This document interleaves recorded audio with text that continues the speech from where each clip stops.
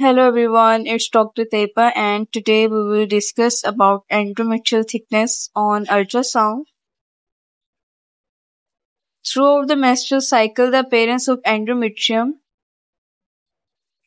and its thickness will change. The endometrium is scanned in the longitudinal plane using a transvaginal approach. The first phase is the menstrual phase in which the endometrial thickness is between 2 to 4 millimeters and there may be some amount of fluid present which is normal. In the second image we have early proliferative phase in which the endometrial thickness is between 5 to 7 millimeters. The endometrium just appears as a hyperechoic.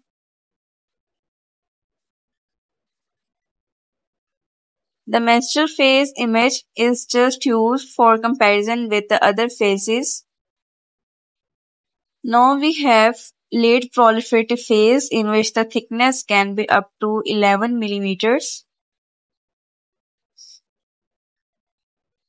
And here we have three distinct layers. The innermost central hyperechoic line,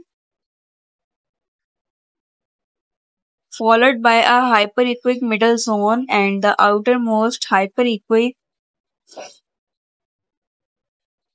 basilar layer. This appearance is known as translaminar or triple layered.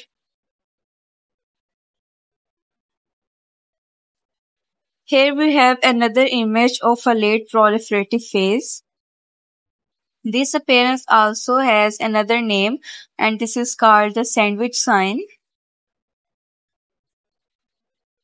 In the secretory phase, we may see the maximum thickness of the endometrium.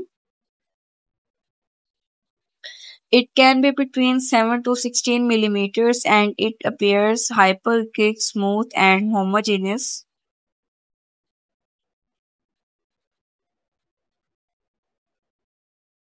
Here we have another image of endometrium in the secretory phase. The thickness lies between 7 to 16 millimeters, appears smooth, hyperechoic and homogeneous.